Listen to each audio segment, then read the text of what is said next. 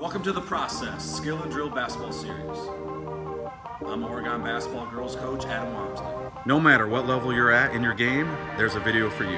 Whether it's laying the groundwork as a beginner, or reaching the next level as a middle schooler, or ready to attack and break through in high school and beyond. This series focuses on the 5 main areas of your game that are vital to success. Footwork, ball handling, passing, finishing around the rim, shooting, and defense. Now, let's get to work, trust the process, and attack with purpose and a passion.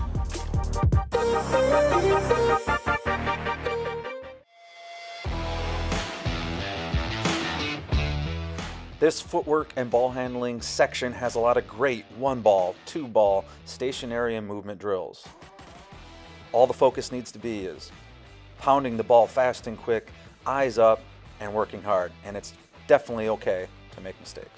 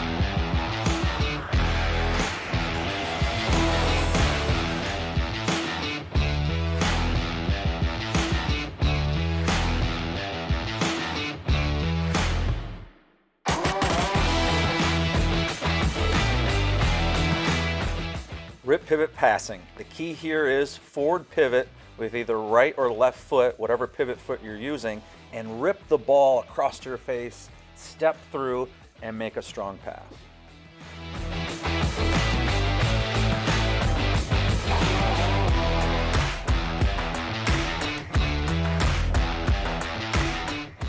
Next in the Rip Pivot series is adding the dribble. The key here is creating space. Ideally, using the dribble, you're going to create 3 to 5 feet of space from the defender.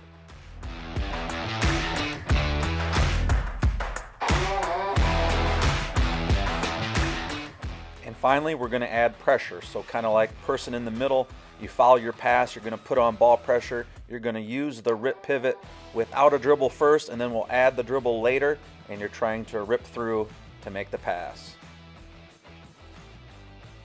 All right, weak hand passing with a partner. The partner's going to pass you the ball. You're going to catch it with your weak hand, and you're going to do a combination of dribble moves here as you catch it and throw it back with your weak hand.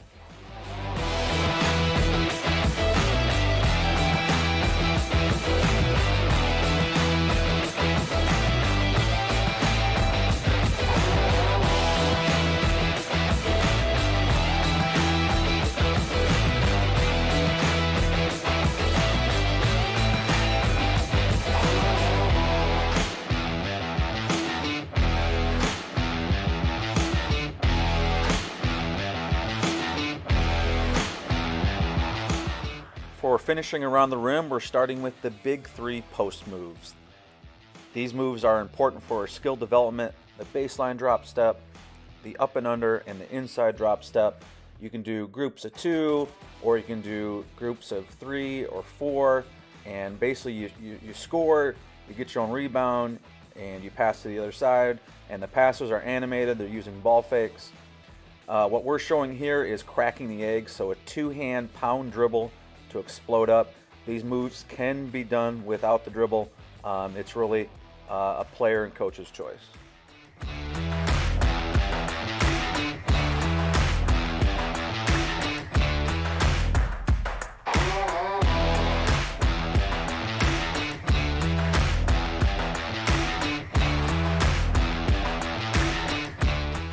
All right, the tight chair finishing series. We're doing all the dribble moves we did before.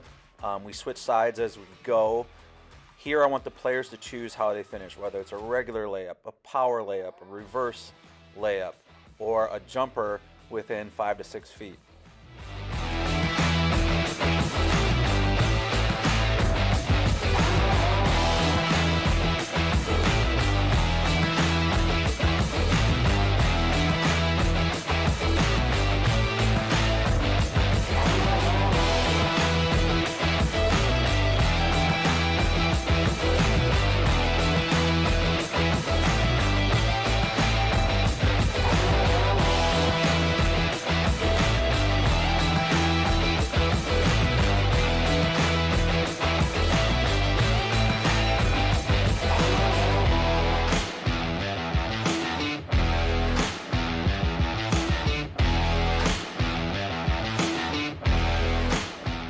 All right, the Steve Nash drill. So you're going to rip from inside out, attacking the chair at the block, and then doing a retreat dribble to the chair in the corner, where you do a dribble move and then you attack the chair again for a jumper.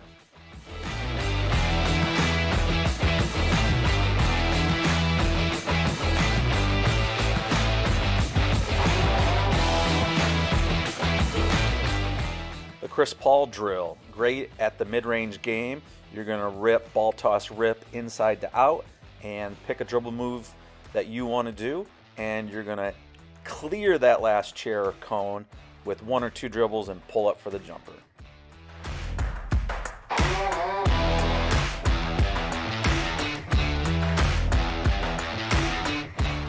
Now the rip pivot scoring series. Players ball toss from the baseline to the elbow and reverse pivot out of trouble, rip and go, and there's multiple ways to finish here. We have regular layups, power layups, then we add shot fakes at the end, we add shot fakes at the beginning, we add the jab step on the turn, and we have pull-up jumpers, we have jumpers off the dribble, and we have a few step backs.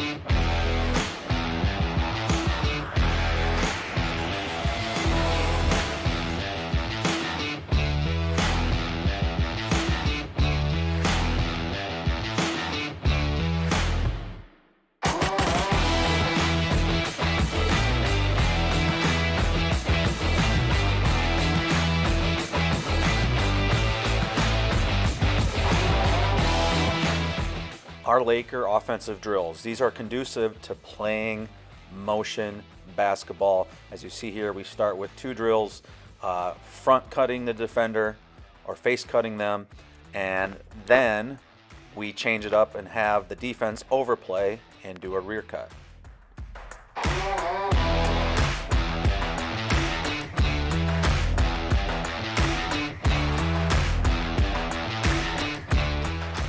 The next layer of our offense, whether it's a cutter stopping in the post to post up, or you have a natural post player, if you throw it in, you're going to make a move off the pass, whether it's cutting on the high side or the low side of your teammate looking for a shot or layup.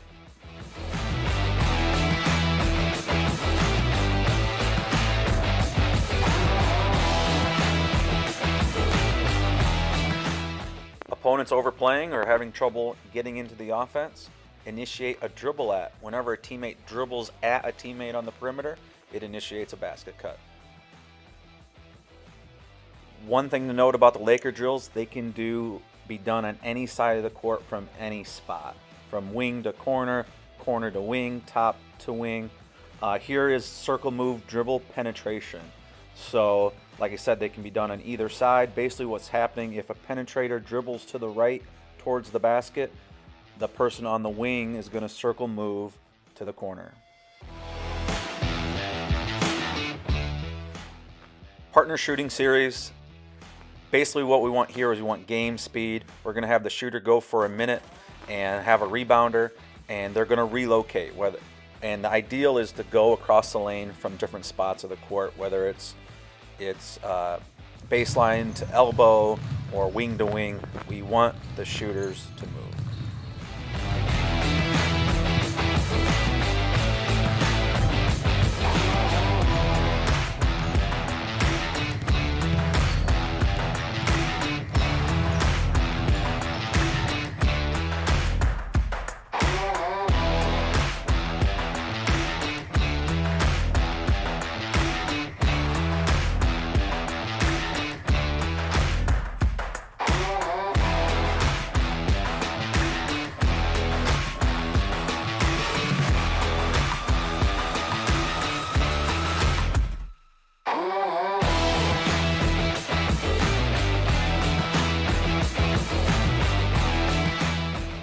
Ray Allen drill, a great drill to simulate coming off a pin or down screen.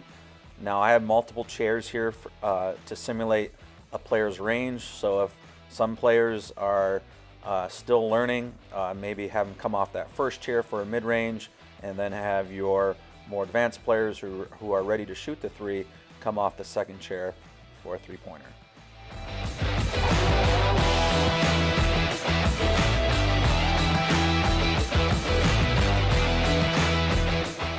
Beat the pro drill, very similar partner shooting.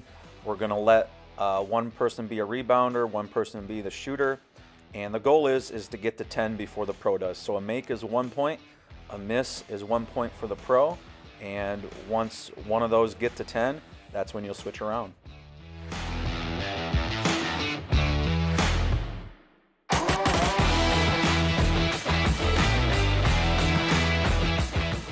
All right, 5-spot 7-up. So there's 5 spots on the court, both baselines, both wings, and the top.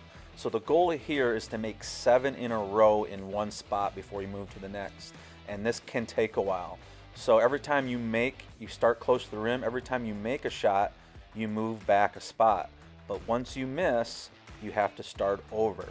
So the goal is to make 7 in a row in all 5 spots. And as your players get stronger, that last spot will hopefully at some point be the 3-point line.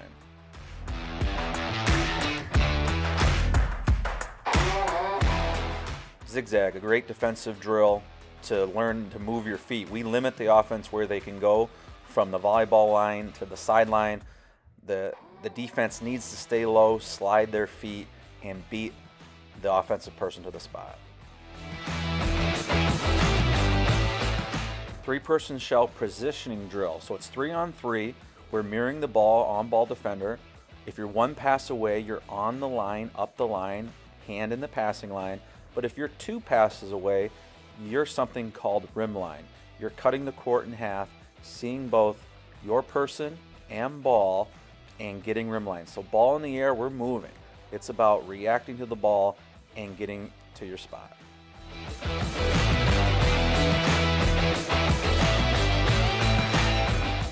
3-on-3 close the gate. Very similar, but we're having the wings and the top penetrate towards the inside of the lane, and the defenders are bringing their outside feet together to close the gate and recover.